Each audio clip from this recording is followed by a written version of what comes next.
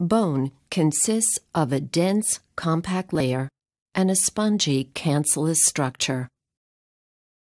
While compact bone forms an organized outer shell, cancellous bone consists of thin, interlocking plates called trabeculae.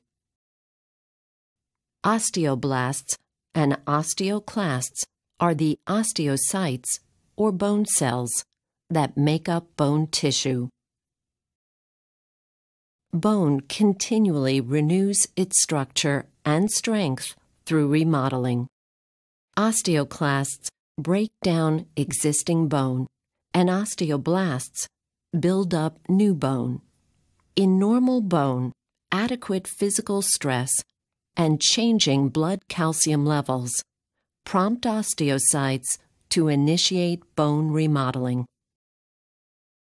Osteoblasts emit a cytokine that transforms immature osteoclasts into mature osteoclasts. In a process called resorption, mature osteoclasts use enzymes to remove existing bone tissue.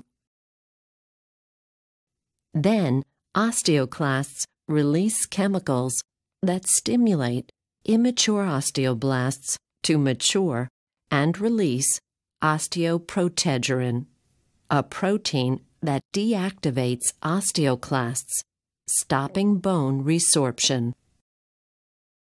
In response, bone formation occurs.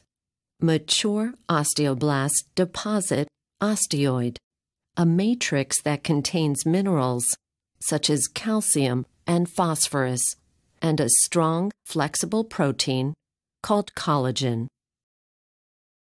Calcium and phosphorus crystallize or mineralize the osteoid, then transform into sturdy hydroxyapatite crystals, completing the bone formation process. In both men and women, before midlife, bone resorption and bone formation are balanced. Hormones and other factors influence bone remodeling.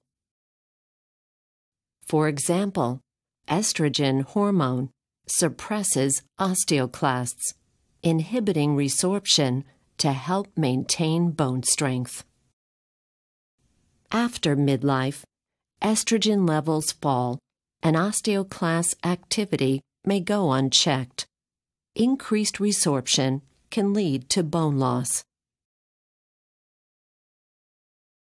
Osteoporosis is a progressive disease in which the rate of bone resorption exceeds bone formation. As a result, the trabeculae in cancellous bone become fewer and farther apart. The compact bone thins, and overall, the bone becomes weak, fragile, and prone to fractures. Treatments for osteoporosis include calcium and vitamin D supplements to help maintain blood calcium levels, anti-resorptive medications that promote bone strength by preventing osteoclast activation and excessive resorption, anabolic medications which increase osteoblast activity and promote bone formation, and exercise, including weight-bearing activities which add stress to bone, promoting remodeling.